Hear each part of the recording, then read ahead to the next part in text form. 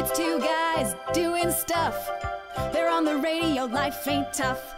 Trying something new today. We're making them work, making them work. It's Big Dogs Brojects, look at them go. It's Big Dogs Brojects with Chase and Mark. Hey guys, it's Chase and Mark. We are just heading out here for another Brojects. Today we're going to be going to the Rusty Shovel. That's right, they're located at 680 Angus Street. We're going to be going down there. Sean's got us setting up some displays. I'm not sure what to expect, but we're ready. Hopefully got some SPF and we got the sunglasses. Well, you don't, but I do. Yeah, I think we're ready to go. I got mine.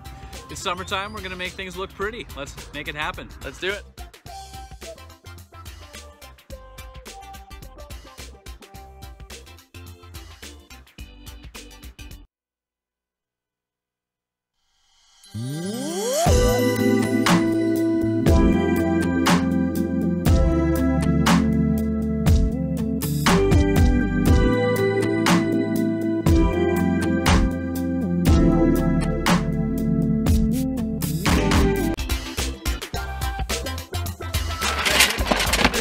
Of the rocks. Becker, keep going. You gotta go all the way up to the edges. Oh man, we got a band-aid around. Yeah, you're leaking. Okay, so we're like 15 minutes into working.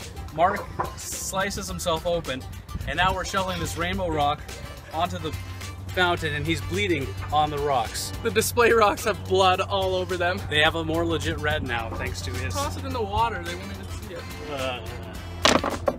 A little blood on one of the rocks.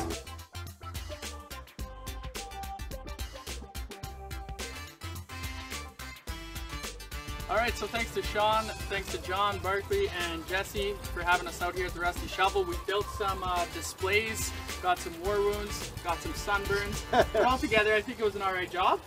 Yeah, you just come back.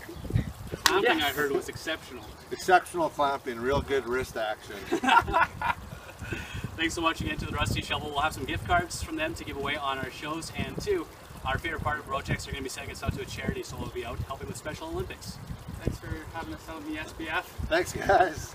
Cheers. It's Big Dogs Brojects, look at them go. It's Big Dogs Brojects with Chase and Mark.